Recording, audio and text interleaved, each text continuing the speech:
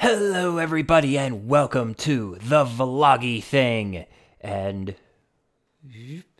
there's cat number 1 and say hello to cat number 2. This is Zelda.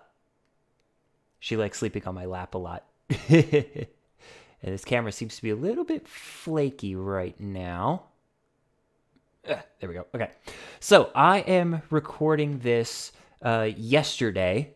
I'm speaking to you from the past.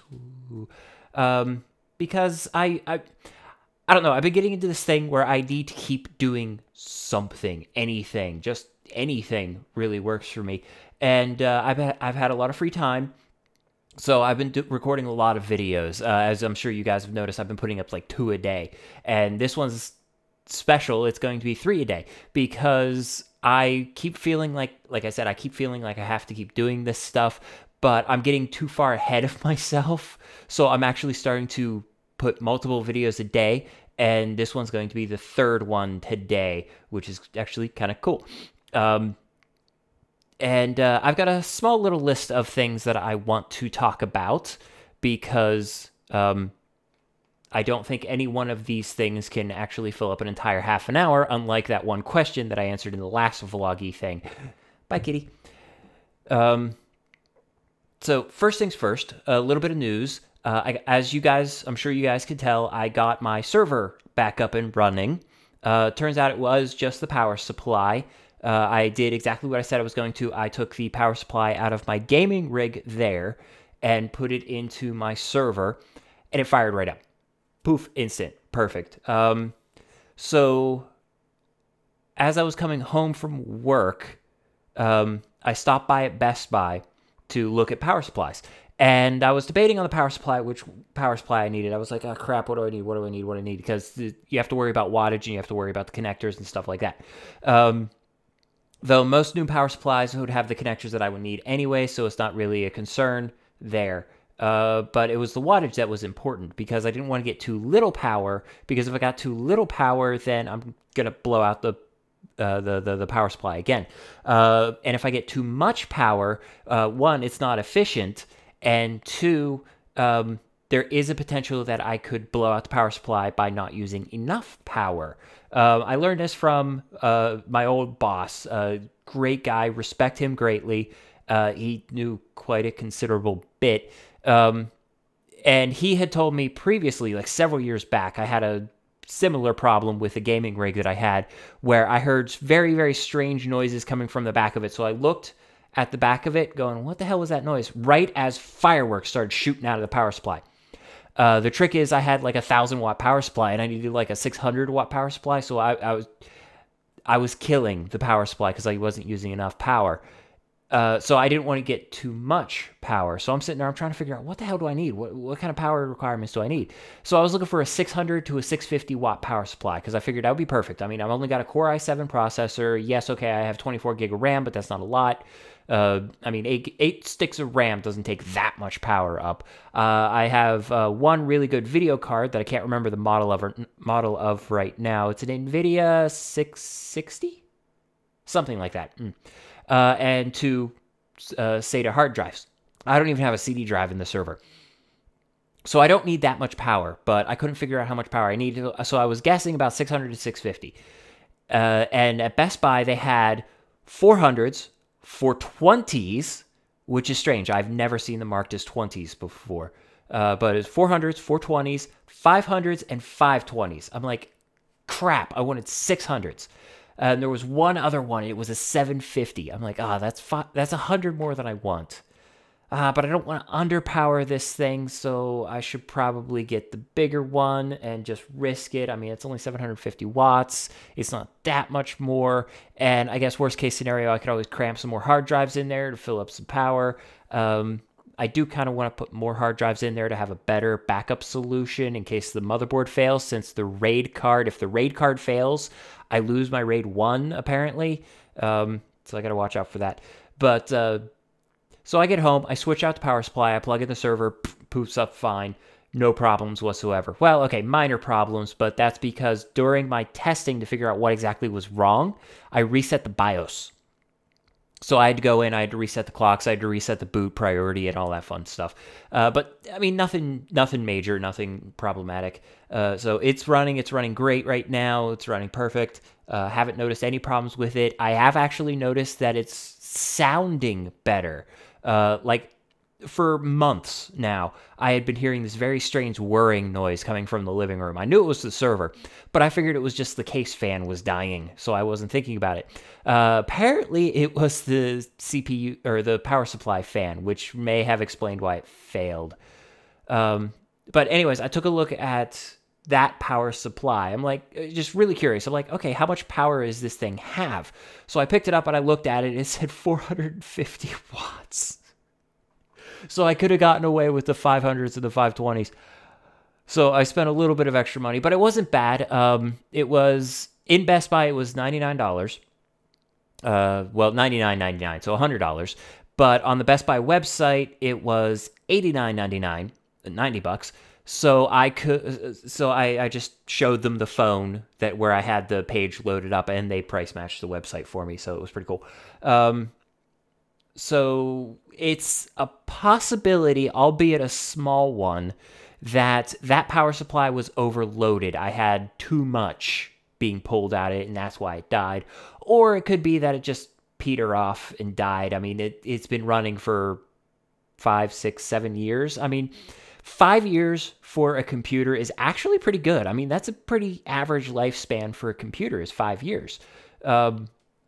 So getting it to run 5, 6, 7 years is actually pretty good. And now that I've replaced the motherboard and I've replaced the power supply and I've replaced the video card, technically, it was a hand-me-down kind of thing. That the video card that's in there is actually the old video card from here. And that's because I used that as my media center out in the living room. So the big, well, I would say the big bad HD TV, but this is the big bad HD TV that I'm using right here. That one's actually I got as a housewarming gift from my dad when I had my first apartment. My first ever apartment that I paid for myself and I take care of myself. It was mine. My first ever apartment. It was the housewarming gift. It's a Polaroid TV, and everything in the manual specifically stated that the native resolution is 1920 by 1080, so 1080p. But doing some research, trying to figure out, like I started using it as a monitor. I'm like, why is everything so blurry? I mean, like little tiny text, it's also blurry and it doesn't look right. But this TV was beautiful as a TV. So I did some research on it, and every single piece of information, this was several years later, so this was like 5 years later that I started looking into this. Every single piece of information tells me that this is a 720p TV. The native resolution is 720. So it's upscaling itself, so it doesn't look nearly as good, and that's why the text on a monitor, on like the Windows screen when I was using it as a monitor, looked so blurry. It is because it wasn't designed to be 1080. It worked with TV, it looked better with TV, but it's like upscaling HD, or it's like upscaling DVDs. It looks better than it did, but it's not going to look as good as a native resolution like a Blu-ray or an HD DVD, which in my personal opinion, HD DVDs always looked better than Blu-ray to begin with, but they lost, so it doesn't really matter. Anyway, so yeah, the server's back up and running. I got Quest for Creative going. I've got a new little twist on it because I don't want to give up on the world yet. I want to keep exploring it and keep having fun with the mods. And so I've decided to start focusing on specific mods and start exploring them. So I'm looking at Witchery. Then I'll move on to other mods. You know, just for the fun of it, just to see what I can do with it. I know Space wants me to do Community Mod, the mod pack that we made on my old server. And I do want to do that. I do want to take a look at it because, I mean, I've been doing so much with a mod pack that was built by professionals. I want to see what I can do with mod packs that was built by an amateur. Now, don't get me wrong, he is an amateur, but it's not a bad thing. It sounds bad that I say amateur, but that's only because a lot of people use amateur in a negative sense. It's not really negative, it's just experience levels. And if you have a little bit of experience and you're working to get more experience, yes, you're an amateur, but that's still a good thing. If you have little experience and you're a dick about it, then you're just an asshole. That has nothing to do with amateur status at all. Anyway, so that's what's going on with the server. The server's good. We're good to go there. So what's next? All right, so we've got some fun recently. Yesterday, I saw this a lot. And, well, yesterday and the day before yesterday, I saw this a lot. And that is that Google, quote, is screwing indie musicians. Okay, and this is what I'm seeing. Okay, so let me start from where I wanted to start from. Okay, in front of you right now is something that gives you more power than has ever been seen in the history of mankind, and you don't even realize it. And it doesn't matter what you're watching this video on right now. If you're watching it on a tablet, if you're watching it on a phone, if you're watching it on a computer, even if you're watching it on a Wii or a Wii U, the device in front of you gives you, at your fingertips, more power than has ever been seen in the history of mankind. And it comes from the knowledge that you have direct access to. And when they say knowledge is power, they're not kidding. Knowledge is power. The more you know, the better off you are in the long run, and in the short run, technically. So you have all of this power right there, and we have proven that we have this power and we can use this power. Like, do you remember 2 years ago, 3 years ago, 4 years ago? I don't remember anymore. I don't remember how long. I don't remember the details. I don't remember the specifics. I remember the general ideas. Where we actually managed to stop the bill that was being passed in the U.S. government called SOPA and PIPA. Basically, they were just really, really bad laws to try to maximize copyright and screw over everybody, basically, including content creators in the long run. It would have screwed them too. But because so many people fought that and argued against that, and we pulled together on the internet and we won, that shows how much power we have. But as is very common knowledge, if anybody's ever watched Spider-Man, with great power comes great responsibility. We can easily abuse this power even without us knowing it. News reports do this all the time. We call this fear-mongering. Blogs do this. All stuff online, they try to fake you out. They try to give you false information and all that fun stuff. And you got to watch out for that. And you've got to do your research before you jump onto any bandwagon. And that's what happened with this whole Google thing. So everybody's like, oh my God, Google is screwing the little guy. So basically what happened is Google is creating a subscription service for music videos. Okay, now, as we all know, music videos is a big, huge thing of contention on Google, on YouTube. The whole copyright thing, the RIAA, the ASCAP, and all of those people, whoever the freaking royalty collection companies are, record companies in general, they're all kinds of pissed off at YouTube because they claim YouTube is infringing on their copyright, and they should do something about it, even though they have third-party protections and whatever like that. But YouTube is trying. This is how we get the bullshit with the content ID system and all that fun crap. So, you know, YouTube is trying, they're trying, and they're trying, but it's never enough, and it's always getting pushed, it's always getting pushed, it's always getting pushed. So what Google is trying to do, they're trying to push in a different direction. So instead of trying to force people to not put up content, they're actually trying to work with those people and still pay royalties to the copyright owners. I was about to say the content creators, but that's bullshit. It's the copyright owners, the record labels, that are the ones that are bitching about this the most, and they're the ones that are getting paid for all of this. Don't let them fool you. It's not the artist that really wants this, no matter what they actually say. It's the record labels, because they're the ones getting paid for it. The artist, chances are, is not getting paid any of this. But the general idea is that right now we get advertising revenue.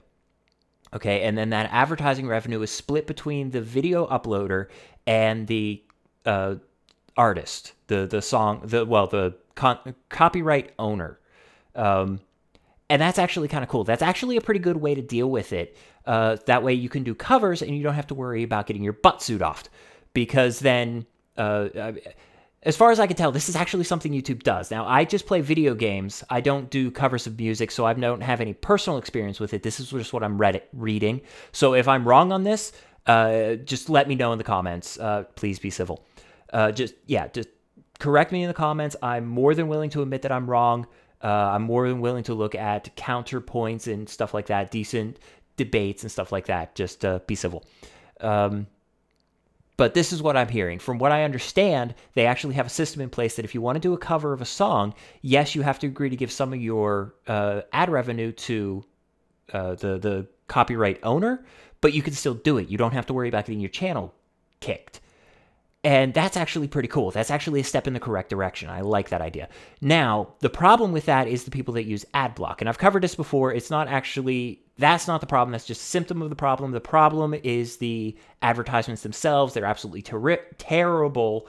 And that people will deal with a little bit of a guilty conscience, or no guilty conscience at all, depending on who you are, I guess, technically. And just not deal with the advertisements. Like I said, that's a problem with the advertisements themselves, not a problem with ad block, and not a problem with the people. It's, the advertisements are just, they are absolutely horrific, and they seem to be getting worse. Recently I saw one that was an hour and 4 minutes. I put this up on Google+, but it was an hour and 4 minutes for a video that was like 20 minutes long. It was just, that is terrible. That is just terrible beyond belief. But anyway, so there are people that aren't paying their due, technically. And I'm just going to use that term. Like I keep saying this over and over and over again. I'm not blaming anybody who uses AdBlock Plus. I don't hold you responsible at all, because you're not in the wrong. You are actually in the right. It's just a different kind of right than the people who are watching the ads. It's you're right, just your different kind of right. So that's why I keep saying this over and over and over again. I'm trying to make sure that I'm not insulting you. But anyway, so the advertisements suck. People don't watch the advertisements. The copyright owner doesn't get paid. So what Google is trying to do, they figure, okay, we'll push everybody over to a subscription model. So what will happen is people will pay however much a month, and they can watch all of the music videos that they could possibly want, and then that subscription price will be split up between the uploader and the copyright owner. And then everybody will be happy because, hey, money. But then everybody just freaked the fuck out. Because like 90% of the record labels agreed to this. They're like, yeah, there we go. But 10% didn't. And so the stories are going around that 10% of all music videos are going to go bye-byes because 10% didn't agree with them, so Google's going to kick them off. Now, this is what I was talking about people giving false information online. They may not be doing it intentionally, but they are. So you got to be very, very careful. This is not... This is not what Google's doing. It is not. Basically, what's happening is, one, if you don't agree to the new terms of service, you lose your monetization. Okay, that's it. No advertisements on your videos, period. You don't get paid for it, but people don't get to see ads. I would expect that. Now, this has been confirmed. In the very same articles that are bitching about the little guys getting screwed, it has been confirmed that the little guys aren't going to get kicked off of YouTube. They're still going to have their stuff there, even if they don't agree to the new terms. It just means that they can't monetize their stuff. Now, if they come out with a new terms of service or, a new EULA or whatever for AdSense, and you don't agree to it, you would lose your access to AdSense. I mean, that makes sense. It's what you would expect, isn't it? If World of Warcraft comes out with a new EULA and you don't agree to the new EULA, you lose access to World of Warcraft. We would expect this to happen. So if Google says, hey, we're coming out with a new terms of service for AdSense, if you don't agree with it, you're going to lose your monetization. Why are people pissed about this? This is expected. It's supposed to happen. Now, I can understand that you want to negotiate with them. And that, from what I'm gathering, is what the 10% are trying to do, is that they're trying to negotiate with Google to get a better deal. And I've got no problem with that either. Negotiate with Google, but eventually there's going to be a line drawn that says, you know what, this is it. If you don't agree to it, then you're not going to have monetization. And that's it. Okay. Now, the second thing is that, okay, so now people are either going to have to be forced into the subscription model, or they're going to not going to be able to put up advertisements at all or anything. They're not going to be able to make any money off of it. So that's also screwing the little guy because they don't want to force people to pay for their music. This is also not true. Now, I've seen this here, bits and pieces of this here and there, so I'm piecing this together. And it makes complete sense with how Google would work. So what it is as long as you agree to the new terms of service, you have the chance of using advertisements or getting subscription revenue, depending on what the end user pays for. So if, say, I sign up for this service, I can go and watch your video and not have to watch an advertisement. You get part of the fee that I pay for the subscription. Okay, that's actually pretty cool. But if, say, person B, doesn't pay for the subscription service, but they want to watch the music video, well, guess what? They get advertisements. That's what happens. Okay. How is this a problem? This is a good thing. This is a very, very good thing. And if they actually pass this on to people like me, where I don't do music, but I do like video games and stuff, granted, we have to worry about a whole new level of royalties, which I'll get to in a minute, because I don't have to pay royalties. The games I play specifically state I'm allowed to do this without paying royalties. So, if they offered something like that for me, where the choice was, if somebody pays for a subscription, then they don't have to watch ads. But if they don't pay for a subscription, then they have to watch ads. I'm all for that. I rock on, man. That is a great thing. I love this idea, in fact. It's a good idea. But claiming that it's going to kick people off of YouTube is false, straight up. Claiming that it's going to screw the little guys is false, straight up. Hang on, I'm fixing my focus. There we go. I'm not using autofocus again because it just kind of got screwy real quick. So, yeah, this is a good thing. I don't see why people think this is such a bad thing, except for the fact that they're listening to knee-jerk reactions. So, do what I do. This actually works a lot. Separate yourself from the emotion. Don't, suppress the emotion. Don't become Vulcan. Keep the emotion because that's what makes you human. But teach yourself to separate your opinion from your emotion. And then you can actually see what should happen, what's best for the most amount of people versus, the torch and pitchfork thing. Because that's what it comes down to. It comes down to mob justice. And we don't want to fuck over the power that we have by messing it up, by wasting it. So, yeah. So what I was saying before about royalties, this is big news, and I've seen this a bunch of different places, and it just kind of blew my mind. So everybody was talking about should Let's Players pay royalties to the developers that they're doing videos of. And I'm like, wait, this is an argument again? Why is this an argument again? I thought this was resolved a long time ago. People agree that Let's Plays are a good thing for developers because it convinces people to buy more of their games. But apparently it started out with the developer of Fez. I don't know the guy's name. I'm sorry about that. But apparently he put up on his Twitter that anybody who does a Let's Play of his videos should pay him because the Let's Player is stealing from him. Because he thinks that people will watch the video instead of buy the game. Now, two things with that, and Total Biscuit actually did a very good job arguing with this, and I agree with him wholeheartedly. One, and this is the point he brought up, is that it's the piracy argument all over again. Basically what it is it's not, when you download a game without paying for it, when you go onto the Pirate Bay and stuff like that, and you download a game, you're not stealing fuck all. You're not. Theft, by definition, is removing something from somebody else so that they can't use it anymore. Okay, so you're not stealing a game, you're downloading a copy. It's copyright infringement, specifically. It's still illegal, and to an extent wrong, but it's a gray area. I still qualify it as wrong. It's on the wrong side of the gray area, so let's try not to do that. So yeah, you're not stealing anything. You're not taking the game, because everybody who has access to it before still has access to it. And you're not stealing any money, because there's no money to steal. There's no money involved. Okay? It's what you got is the loss of potential revenue.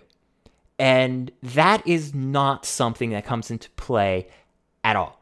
Even in in copyright infringement, that barely comes into play. There is a damages component to copyright infringement, but it's actually a very small portion, because you have to be able to prove damages, and it has to be actual damages, not lost potential revenue. So yeah, copyright's fun, but that's why they also have the added up to $150,000 per instance of copyright infringement fine. So yeah, if you download a game, you can potentially be liable for $150,000 of that. So it's copyright law is weird, but it is a violation of copyright law. It is, however, not theft. Okay, so that argument, the piracy argument, also stems into, well, the loss of revenue. I mean, think about it. There are three kinds of pirates. There are the people that will download and will never pay, and if they didn't have the option to download, they wouldn't pay, period. Whether they don't have the money, they don't like the game enough, that kind of thing. One way or the other, they would never pay. Okay, now these people don't come into the argument at all. They don't. Because it's not lost revenue. You can't lose revenue that you never had. You never had the opportunity to get this revenue, so it's not even lost potential revenue. So these people don't come into the argument at all. Then there are the people that will download, but if there was no option to pirate it, they would pay for it. Okay. Now, these people are part of an important part of the argument, because these are the people that would pay. That is the potential loss of revenue.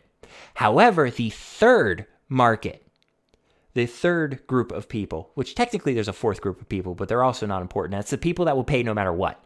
They're the same as the other end of the scale. They don't matter in this argument at all. It's only two groups that matter, and it's the people that would pay if there was no other option, and the people that will pay because they got a chance to play the game first. Now, I admit, I'm like that. I have paid for quite a few things because I was able to use it first before paying for it. And that is either borrowing it from somebody, downloading it. Okay, I admit I did. I don't actually much anymore. Actually, I don't at all anymore, because, I have YouTube. Why the fuck would I download anything? YouTube, Steam, Google Music, I'm covered. Yeah, so they're the people that, those two groups, what is it called? Where two opposing waves overlap and they cancel each other out. That's what I was looking for. Those two groups cancel each other out. So you have the people that would pay, but they don't, and the people that wouldn't pay, but they did because of piracy. And so, yeah, I mean, those two groups cancel each other out. So piracy has no effect, not really. No appreciable effect anyways. And most really reliable independent studies actually suggest that piracy is good, that it actually helps the developers. Again, I don't know. It does. They say it does help, but it helps a little tiny bitty bit. So that's why I'm saying it doesn't really have an appreciable effect. And all the studies that say that piracy hurts directly are in serious question. They are double, triple, quadruple dipping in the money. They are counting the same dollar 4, 5, 6 times, that kind of thing. So the studies that say that piracy is straight up bad are horribly questionable or just outright false. And the studies that say that they're good are actually pretty reliable, but the studies that say it's a neutral effect are actually the most reliable. So that's what I'm going with. I'm actually going with the neutral. Anyway, so let's continue with this. So the creator of Fez is saying that he's, you're stealing from him. That is wrong. So the second argument that comes with this, outside of the piracy argument, is actually like the movies. If you upload a movie to YouTube, you're straight up copyright infringement. That is straight up copyright infringement. You're not allowed to do that. And the idea is that you can watch the movie on YouTube and you won't buy it on Blu-ray. Well, that's not 100% true either, because YouTube cannot possibly ever compare to what somebody can get in a home theater. Okay, yes, home theaters are a little bit expensive, especially if you're going with the 4K crap, though I don't know any actual content that you can play in 4K that's actually worthwhile. But yeah, so even just 1080p, YouTube cannot compare to proper 1080p setup. They can't. I mean, even my setup, I have a cheap, it was like a $400 TV that's full 1080, 1920 by 1080, and it's actually 1080, not like my Polaroid. And I got a Blu-ray player, and the Blu-ray player was like $90. Even spending like $500 on a setup, YouTube cannot compare to that. It is impossible for YouTube to compare to that because it's got to worry about streaming and stuff. So saying that somebody watching it on YouTube will stop people from buying a Blu-ray, that is not true. That is not fully true. But comparing that to a game is even worse, okay? Because game is an interactive thing, especially Fez. Now, I want to point this out. I know nothing about Fez. I've never seen the game played. But judging from what I saw in the Total Biscuit video, if I had seen a Let's Play of Fez, I would have bought it. Because it actually looked kind of badass. And I have heard a lot of good things about Fez. NerdCube sings high praises to Fez. But I've never actually seen it. I know nothing about the game. I don't know what the premise is. I don't know what the story is. The first time I ever saw gameplay was in Total Biscuit's video. And if I would have seen a Let's Play of it, if I would have understood the story, if I would have seen it being played, I would have bought it. I won't now because of what the creator said, and I have a moral objection to that, but that's my personal opinion. Yeah, so it's kind of funny. A Let's Play would have convinced me to buy the game that he's complaining about Let's Players about, which is kind of funny. But anyways, this is my argument, and this is going to be my final argument because we have rolled over the 30-minute mark. My final argument is this. If the entire experience of your video game can be replicated on a YouTube video, a Let's Play of a YouTube video, you shouldn't have made that game. I'm just going to say that straight up. If you're making a game that is better suited to be a movie, then you should have made a movie, okay? Even with the lower graphics, the in-game graphics of the game, you could have still made the movie and it would still have been awesome. But if the entire experience of your video game can be replicated on a YouTube video, then you probably shouldn't have made that game. And I'm going to say that straight out because you don't know how to make video games. Video games are not supposed to be a cinematic experience. They're supposed to be a interactive experience. You're supposed to play games, not watch them. Okay? And Minecraft is a perfect example. There is no way in hell that watching a video of somebody playing Minecraft or Space Engineers or even Don't Starve can compare to actually playing it. There's a lot of other games out there like that. It's like the sports thing that I'm always talking about. I personally hate sports. I do. I can't stand them. They're boring as fuck. However, when I was in high school, we played football. And I enjoyed the hell out of it. But that's because I was playing it, not watching it. I find watching it boring. Watching it and playing it are two completely different experiences. So that's how a video game should be. You shouldn't be able to experience the entirety of the video game watching over somebody's shoulder. You really shouldn't. And if you're making a video game that can be doing that, you really shouldn't be making video games. Go make a movie. Because, I mean, you might still have a good storyline. You might still have good ideas. But it's just not ideas best suited for video games. They're best suited for movies or books. So, yeah, that's what I have to say on the matter is Let's Plays, one, are way good for developers, especially indie developers.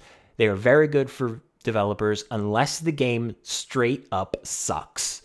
And, well, then it's actually kind of good that people are spreading the word. I mean, that's just communication. That's basic communication. That's something that the internet was specifically designed for, is communication. So if your game is good, Let's Plays are good for you. Bitching about Let's Plays is not good. Like the Nintendo thing that everybody's complaining about recently, and people are starting to get notices on. Milby Full, or whatever his full YouTube name is, he put up a tweet that he's actually getting claims on Nintendo videos, which I didn't reply. I should have replied. I would be like, okay, well then apparently it's time you stop putting up Nintendo videos. Which is my answer to that. I'm like, I'm sorry, if you have a serious problem with me sharing my experiences with a video game that is really unique to the person playing it, you have to play it to fully experience it, especially with Mario Kart. You can't just watch Mario Kart. You have to experience Mario Kart. But yeah, if you have a serious problem with me sharing it, then one, you shouldn't put YouTube access directly into Mario Kart 8, and two, fuck you, I'm done. So I'm going to end it all here. I'm going to say to you guys, as always, keep playing the game and have fun.